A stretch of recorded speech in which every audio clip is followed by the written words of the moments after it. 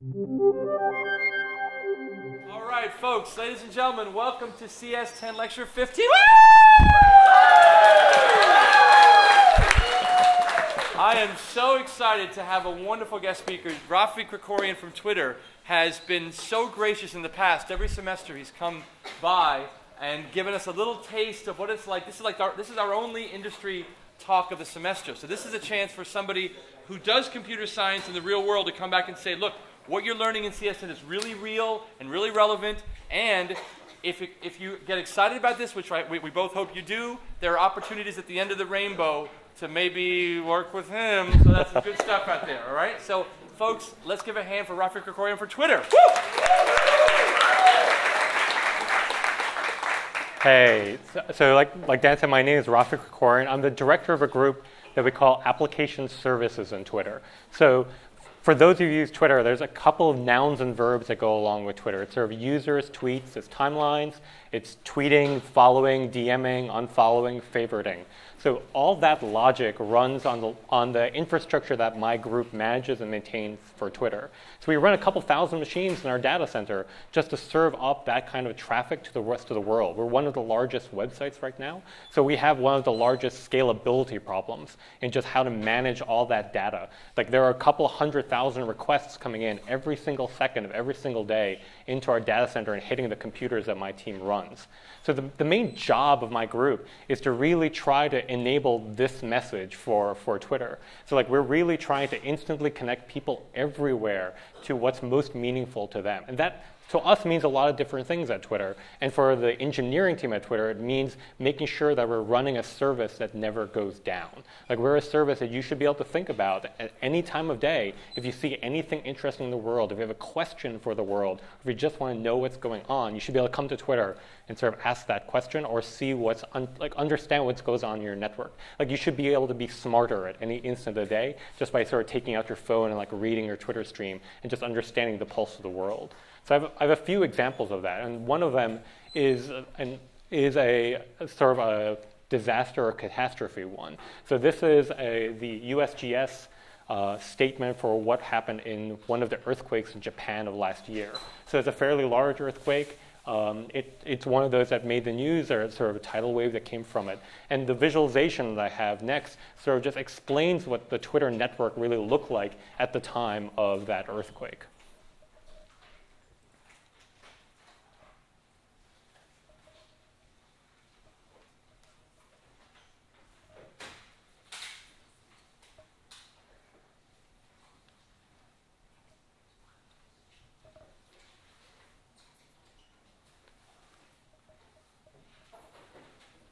So you can see messages sort of emanating from Japan and talking to the rest of the world to say that an earthquake just happened, like there are buildings crumbling, there are people trapped, there are things going wrong in our country. And you can see those replies as the rest of the world is communicating back with their loved ones, trying to understand what's going on. And you can see the retweets and all this message is propagating throughout the world. Like the world is resonating at that moment with these big events that are coming on. But it's not obviously just sort of the bad stuff. Like there's also the interesting stuff that happens. So like Burberry ran this great campaign during Fashion Week this year where as models walked down the runway, they were tweeting the designs that the models were wearing. So in the world that was last year, no one saw these designs until they hit the shelves or saw them on TV. No one had access to see what the fashion show looks like at any given time. You pay a lot of money to get in, and Twitter is being used in a way to sort of democratize that information. So like this is definitely like the fun, trivial aspects of Twitter, but you can see what's going on in the world. Twitter sort of extends your reach into the rest of the world and sort of pulls that information back to you. And what it means for me is things kind of like this. So like I know when to wake up on Saturday morning because the bakery across the street from me sort of tweets every single time scones come out of the oven. So I know like whether or not I need to wake up, like whether it's even worthwhile getting out of bed yet because I didn't see the tweet about the scones. So I'll just stay in bed for a few more minutes. So these are the kind of things that we mean. We really want to connect people around the world with the information that's the most useful to them at the exact moment that information is created. So just like a brief history tour of Twitter, this is a picture of what the first Twitter website, like the sketch of what it was supposed to look like. In this world, we sort of conceive of Twitter as this website people go to, you post a message, you post a status, and you sort of tell a few people about it. So it's mostly say like, I'm going out for drinks, or I'm having a beer, or I think one of the famous ones is like, it's really hot, I'm painting my house. It's one of the first tweets that came through Twitter in this world. But like I was saying before, this is the service that we've evolved to. And this is a really hard problem, like being able to make sure that you run a service that never goes down and can scale at the rate at which people want to talk, and scale at the rate that events occur. So a lot of the things I'm going to show and talk about are like what happens not just on a regular day at Twitter, but what happens on sort of the crazier days at Twitter, and the kind of challenges needed in order to pull something like that off. So it's 140 characters is what actually makes up a tweet. And that word character is actually really important. So for me, it comes down to like, what is a tweet? So, and this is a sort of the generic scalability problem that I face all the time whenever I talk to people about how Twitter works. Like, how hard can Twitter really be if we're only pumping 140 characters through it at any given time? But the fact that it's a character is really important for me on the engineering side, and it sort of illustrates the difference between characters and bytes in a lot of ways. So given one tweet, if we try to think of what the size of that tweet ends up being, we're saying 140 characters on average, it really comes out to be something like 200 bytes that makes up a tweet. And that's really crucial on my world on the scalability side, right? There's something like 60 more bytes that you would think I need to be able to store. And a lot of this is because of Unicode reasons. So a lot of the world doesn't talk in the Latin character set, and a lot of the world uses what we call multi-byte sequences in order to make up the characters they talk about. So for us Latin language speakers, everything makes sense. There's 1 byte per character, like the letter A is a byte, the letter R is a byte. But when you see tweets that kind of look like this, this is the world where I sort of also have to live in. So like providing international support in some way for Twitter itself. And in this world, it's kind of us English speakers, us Western speakers are really disadvantaged because you can say a lot more when you have a lot more characters you can use. Like when every single character can actually represent a word or a thought, as opposed to us being able to write a paragraph, a sentence, they can actually write paragraphs in this. But this is also the kind of world and engineering challenges that we have, is how to maintain a service that not just operates globally, but is accessible globally in some way. So just to talk about this tweet for half a second. This is from a particular astronaut. He's actually tweeting from, at the time this tweet was created, from the International Space Station. So we actually enable people to be tweeting not just from Earth, but from when you're in orbit of Earth, which is actually a pretty insane idea when you really think about it. And the picture he's referencing there is a picture he took of Tokyo Bay as the ISS was floating above it. So being able to communicate that back down to all your followers who might be looking up in the sky and seeing the ISS or the light in the sky fly by is just such a powerful and awesome thing that we think we're trying to build.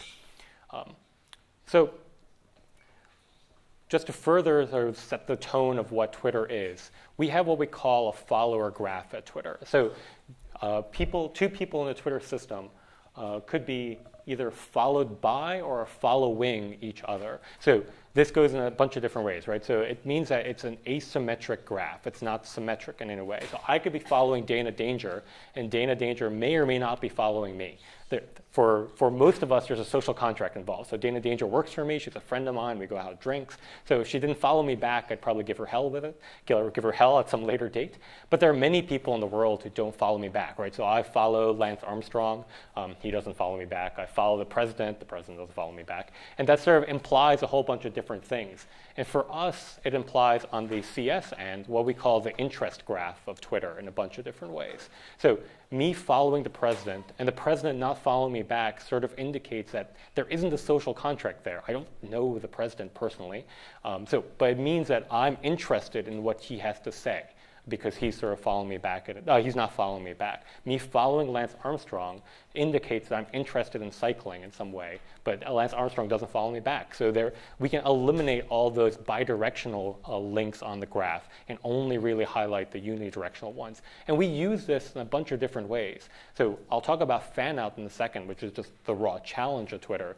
But from the CS and the machine learning aspects of Twitter, we use this to help understand what you're interested in at any given time. If I know you're interested in bicycling, I could either recommend certain people for you to follow. If you want more bicycling information, like you could follow the US cycling team for the Tour de France this year. Or I could put better advertisements into your stream. If I know you really like cycling, then I can put cycling ads into your stream and know that you're going to resonate with those a bit better. So we try to use this graph and mine this graph in a lot of ways to try to really make good recommendations for people who are using the Twitter system and for people who are sort of just interested in what's going on in the world around them. But so let me talk about fan out for a second. So fan out is the raw idea that when a tweet is created, it needs to go to everyone who's following me. So in this case, all the people who have an arrow pointing at me, I'm using that to be indicating following, are going to have a tweet delivered to them within seconds of me creating them.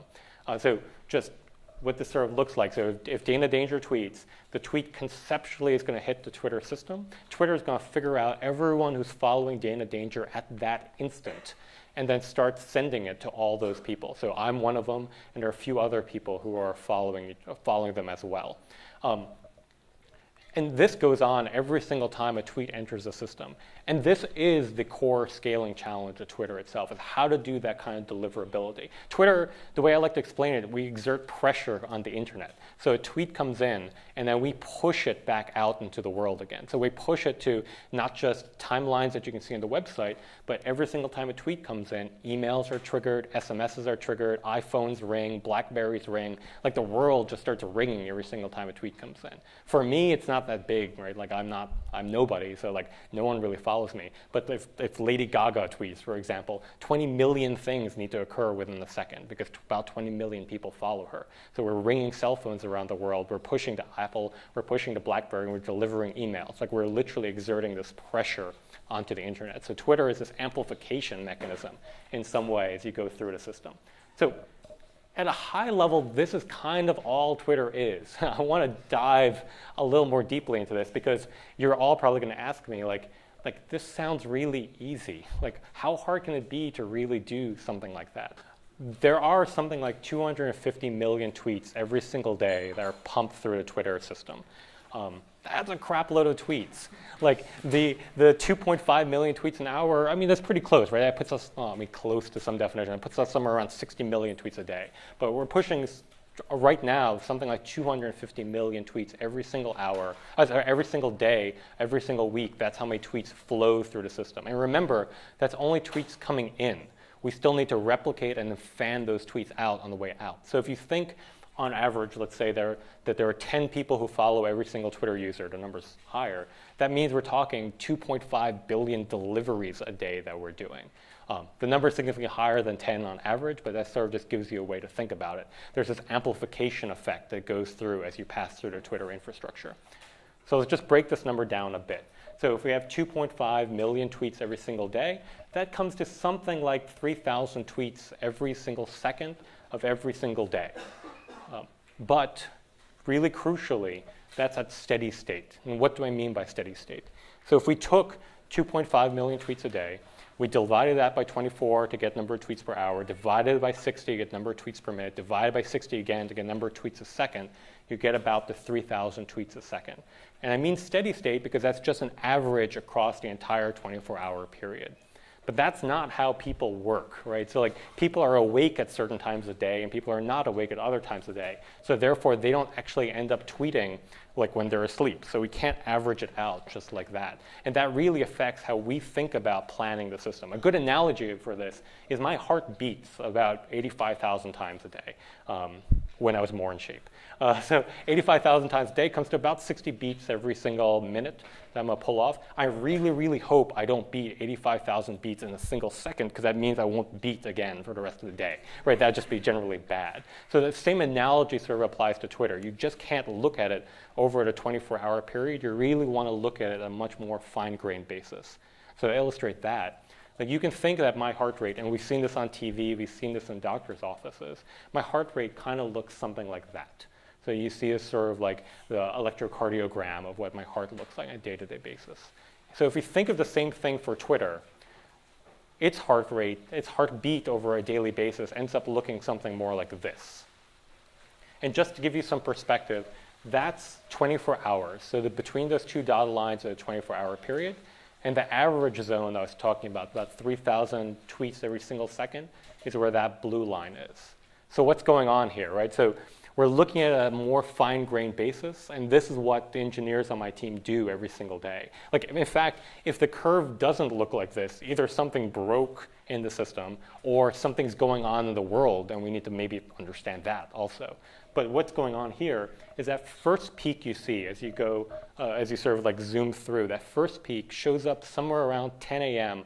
Pacific time. Why 10 a.m. Pacific time? So 10 a.m. Pacific time is when all of us are, well, all of you guys are probably waking up, but I go to work. So like all the people are commuting into work on the West Coast. They're tweeting. They haven't gone to work yet. They haven't gotten busy, so they're tweeting. 10 a.m. on the West Coast also means around 1 p.m. on the East Coast. So they're out to lunch. So they're also tweeting. 1 p.m. on the East Coast puts it around the same time zone in Brazil. Brazil is a massive tweeting country right now, so they're amplifying this. It also puts us around beer o'clock in London, so they're all drunk tweeting. And then if you zoom around the world, Tokyo is going to bed, so they're all saying good night. So that first peak is sort of this really awesome confluence of time zones that occurs on the planet.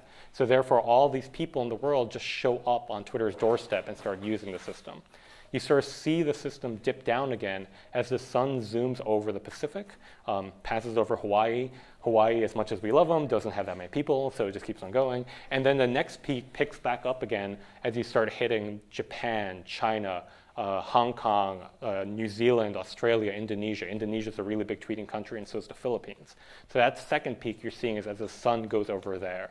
And then it dips back down again as you go over India, the Middle East, most of this vast expanse of Russia, and it picks back up again as you go back into the Western Hemisphere, as you go back into Europe again. So this is the day-to-day view of what the Twitter system looks like. And this is how I plan my day when we run Twitter. We know when the biggest peaks are going to occur. We know when not to do anything to the system, because that'd be too dangerous.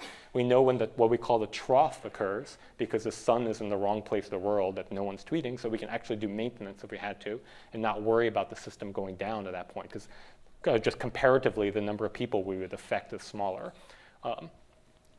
And I wish I had a graph of this, but this is a very different graph than when I first joined Twitter. When I first joined Twitter, that trough was significantly further to the floor.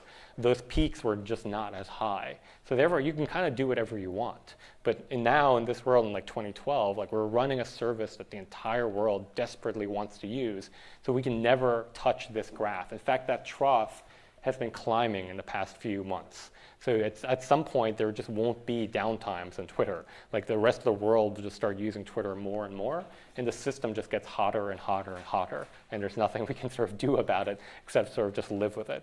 In fact, the story that we like to tell is in around 2009, we were planning to take down the site for scheduled maintenance, and the State Department calls us because Iranian elections are occurring right then. And they're like, can you just please leave Twitter up for the Iranian elections, because they want people to be able to tweet.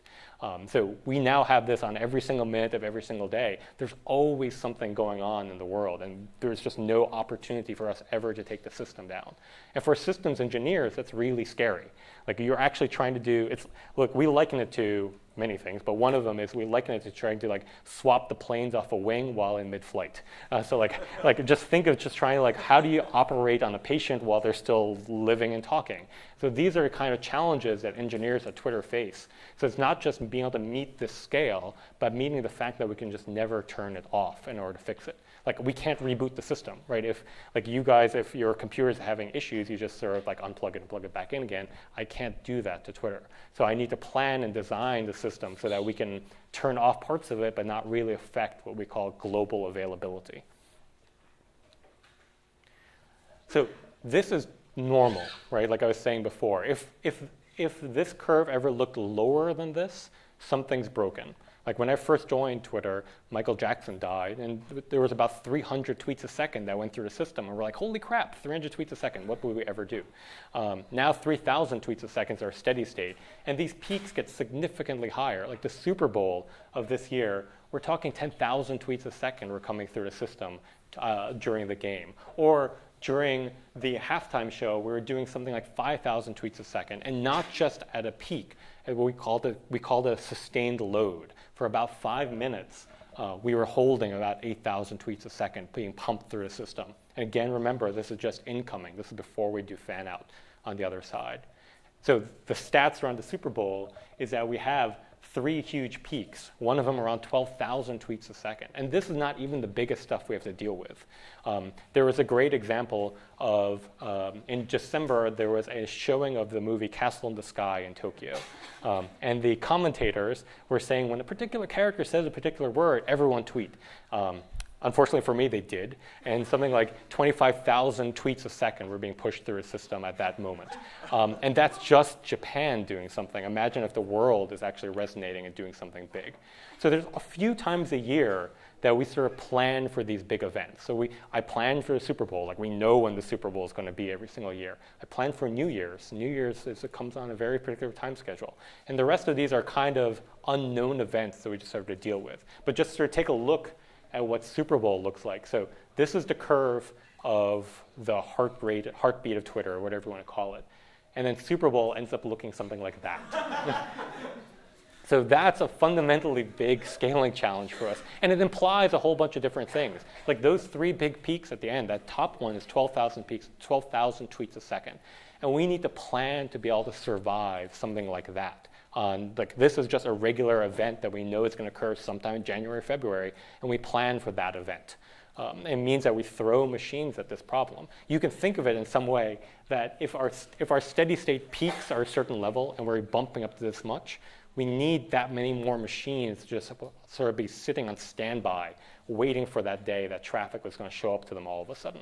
So our machines are not utilized fully at any given time. Like we hold at a certain CPU level, so they're just not busy, right? Like they're hanging out, they're doing their thing, they take traffic, but then all of a sudden these big events come by and all the CPU, all the memory usage, and honestly the temperature all rises all of a sudden. The way I found out about the Japanese earthquake was I was just sitting around my house, I had a graph of the data center open because that's what I do at night, and then I was looking at the Japan cluster all of a sudden, I'm like, why is that redlining? And I call the data center, I'm like, is something going wrong? And they're like, turn on the news. So like you can actually see the world being replicated in the Twitter system in a lot of different ways. So like I was saying, there are a few times a year that we plan for, Super Bowl being one of them. I mean, the Olympics are coming up this year, we're going to be planning for that.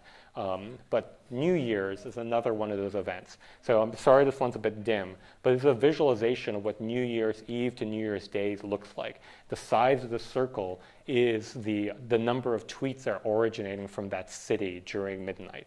So you can just see this ripple effect that goes through. So I showed you that curve before, it's that double hump curve that happens every day. New Year's is that one time of year that Twitter does something different. So every hour on the hour, you have this peak that ripples through Twitter as everyone says Happy New Year to each other in their local time zone. So they see small half-hour time zones show up as well. And what it means on the planning side is if, God forbid, something goes wrong on Tokyo New Year, I have 59 minutes until the next one's going to hit. So we have 59 minutes to organize the team, get together, fix something that might be a problem, because the next time zone is going to ring in the New Year, and then the next time zone, next time zone. For the next 23 of them, we're going to have this hit coming through the system. And so this is how we operate Twitter itself. So for us, it's not just a technical challenge. Like we build this really large system. We've built, like again, one of the largest sites on the internet. But a lot of what we do is not just a technical problem, but it's a people problem. Like how do you learn from the mistakes of running a system like this? So we do postmortems, we do analyses. We spend a long time talking. So on January 3rd this year, when we all came back, we got in the room and we're like, okay, what went right, what went wrong this new year, and what can we learn from it? Like, let's write this down. Let's build some institutional knowledge. We're the only ones in the world that know how to run this system, so let's get it better the next time around. So we can build the best systems in the world, but inevitably something's going to go wrong. That 1 in a million failure that everyone sort of just ignores because, like, 1 in a million happens to me every single second. So every single second in a data center, I have a 1 in a million failure that occurs. So planning for these worst case scenarios is what engineers at Twitter do all the time. So let me go back to the follower graph for a second. So this is one of the biggest data structures we have to maintain at Twitter. Of course, this is just a small snapshot of it. But every single user in Twitter, and we have over 100 million active users right now, has some connection to another user somewhere in the system. It's the follow-following relationship. In fact, this graph changes a lot faster than tweets change. So people think of Twitter as sort of this read medium where you get your news from it. So like 10% of people create tweets for 90% of people to read. So that means that people who are reading are following and unfollowing people all the time. And it's happening at a rate significantly faster than just what TPS, or tweets per second, looks like. So Twitter itself has a very interesting model when it's compared to other systems on the internet. So like the number of people you can send an email to is actually limited, right? You can't actually have an unlimited number of recipients to your email. You can cheat, you can have mailing lists, you can do all this other stuff, but literally the number of people you can address in your email is limited. The number of people you can friend on Facebook is limited. They've upped that limit recently, but there is a limit. You just can't have more than N friends on Facebook at any given time. For Twitter, 1 million is an interesting guess. That means I can have 1 million people following my tweets at any given time. Lady Gaga has a lot more than that, so that can't be it. There is no limit right now to the number of people you can follow or the number of people who will be following you on the Twitter system. And this has crazy side effects. Like the fact that, like, I showed you the graph of what TPS looks like. We have to plan for those huge spikes. We have to plan for celebrities. So celebrities coming to Twitter, they gain popularity. People talk about them all the time. Lady Gaga being one of the best examples of them. And they gain let me go back a second. They gain a ridiculous number of followers on the system. So right now, Lady Gaga is pushing 21 million followers on Twitter itself. So again, like I was saying, every time she tweets, 20 million people get a delivery somehow of her messages, or whatever you want to call them. For me, I set sort of like in fact, I'm cheating. I think I only have like 15,000 followers. So I've rounded up to make it look a little more, look a little more impressive. But like these are the scales of numbers. I think these are currently our top 3 most followed people on the Twitter system. This also has, like I was saying, has crazy side effects. I have to plan for the fact that there isn't a limit. So that means we actively monitor the system at any given time. One of the graphs that we have is literally how many followers does Lady Gaga have right now, and do we have enough disk capacity for that? And if we don't, then we talk to the capacity team and we're like, Lady Gaga's popular again. Can we have more hard drives?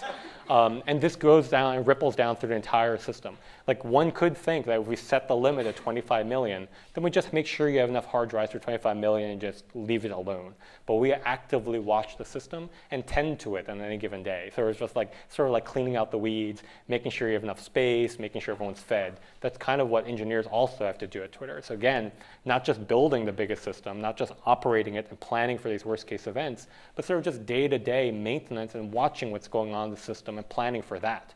Like if all of a sudden someone gets really popular, then we have to make sure, do we have enough disk for that? Do we have enough ability to serve that traffic if one of them tweets? And what I mean by that is Twitter has this interesting rule that if 2 people talk to each other on Twitter, we only send the tweets to the people who are following both of them. So it's the Venn diagram, it's the intersection of the followers of Lady Gaga and the followers of Justin Bieber. So like if they were talking to each other, granted they're probably the same people, but if you're talking to each other, only the people who follow both of them will get those tweets. So that means, again, in real time, we have to do this massive set computation. So like Lady Gaga tweets and talks to Justin Bieber. We pull 20 million followers out. We pull 18 million followers out. We figure out what's the overlap of all those and then only send to those people and do it within a couple of seconds.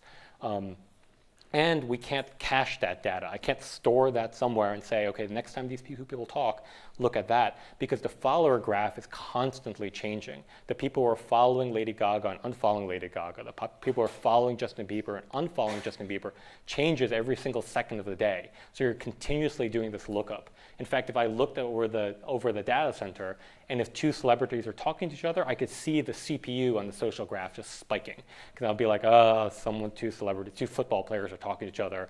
Do we have enough capacity for that? Like, how do we plan for that in the future better? But so it means if we sort of zoom out, I'm planning for a world that we have 10,000 more followers, 10,000 times more followers than a regular person like me has.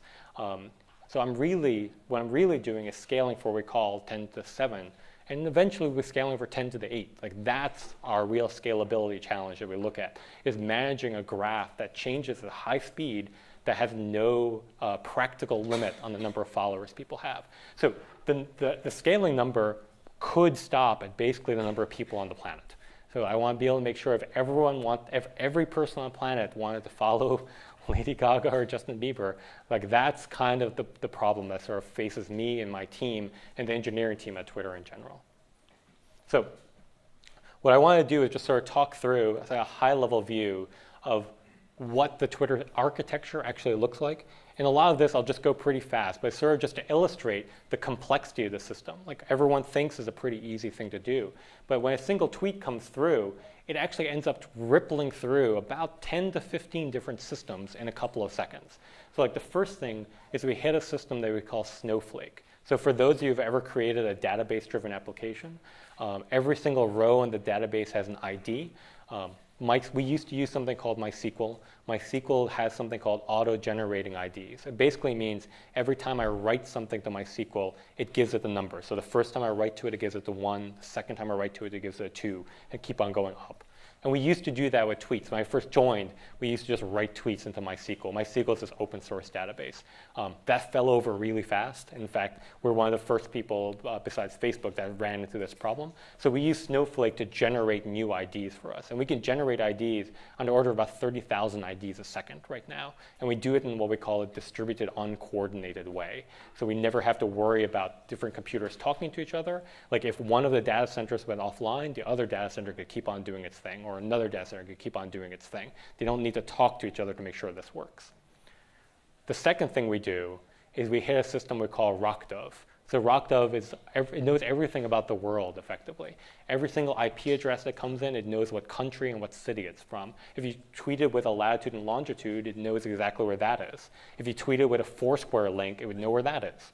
So RockDove just helps us figure out the context of what's going on in the world. So that way I know it's Japan that's having a problem right now, or it's Russia that's having a problem right now. We can pinpoint this really easily.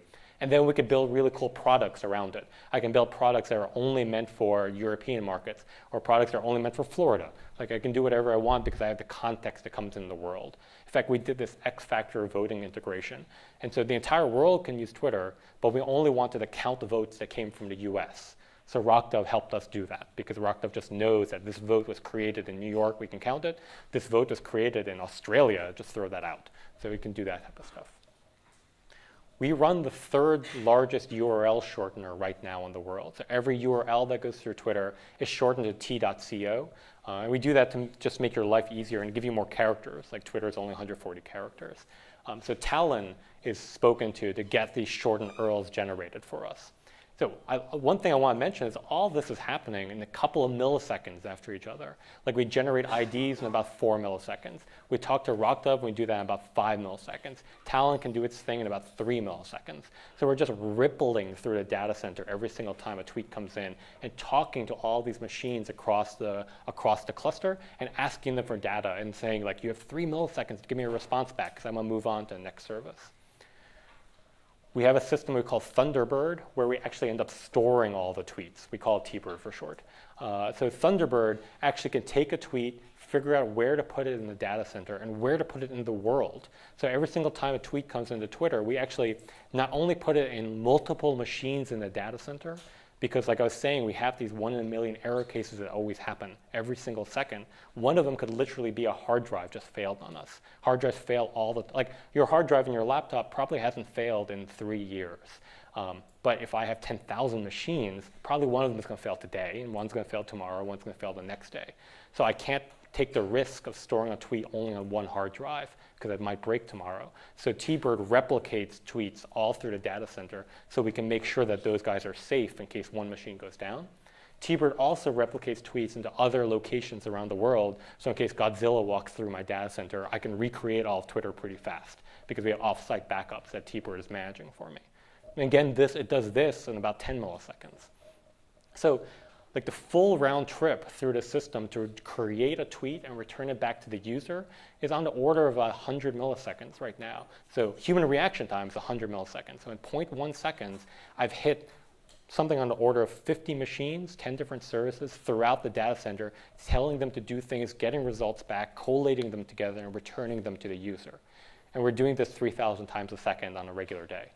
And this is just ingesting a tweet. So just to go on the other side, so this is maybe what a representation of a tweet looks like.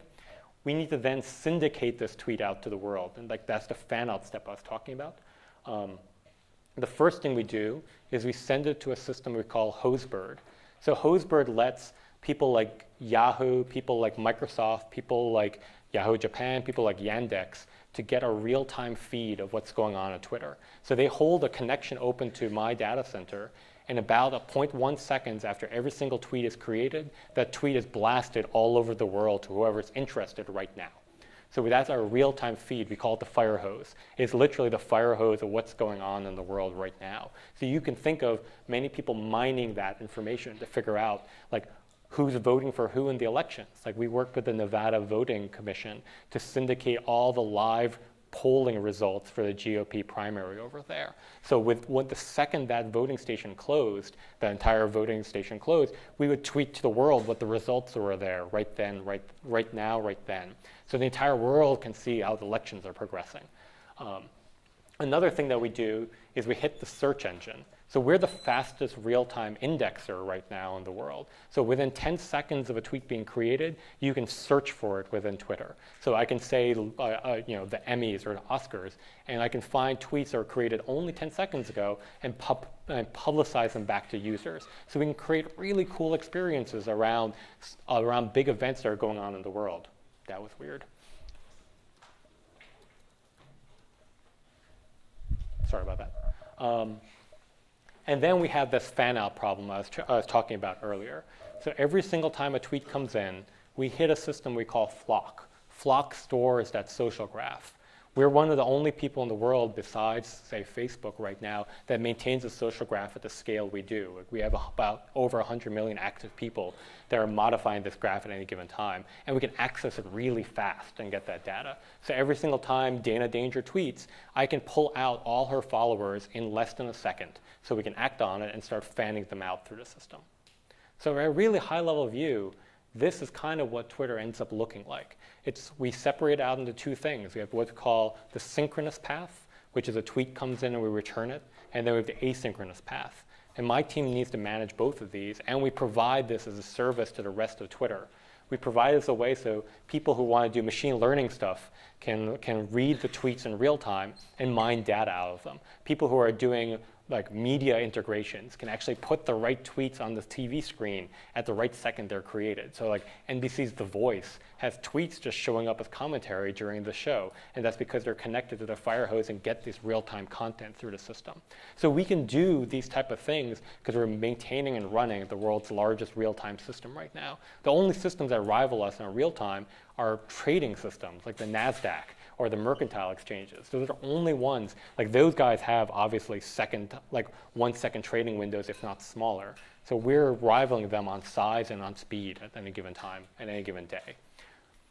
So the one thing I just want to leave you all with is this phrase, is sort of what happens on the world also happens on Twitter. And that's kind of all the stories I've been telling, right? It's whenever the baker tweets that the scones are out of the oven, it's reflected in Twitter. When Burberry decides to have a fashion show on Twitter, everyone in the world can follow it. When an earthquake happens, it sort of resonates on Twitter. Like the stat we like to say is like when the plane went down in the Hudson River, it took 40 minutes for most major news organizations to cover that breaking event. But within seconds of it going down the Hudson River, there was a tweet from a person who was on a ferry that was going toward the boat to pick up the passengers. So like we can actually really expose what's going on in the world. And it's because we're trying to build one of the world's largest real-time systems, and that's really hard. And so if any of you are looking into those kind of challenges, then you should just come talk to me, and we can talk about what it means to run this type of system. So thank you.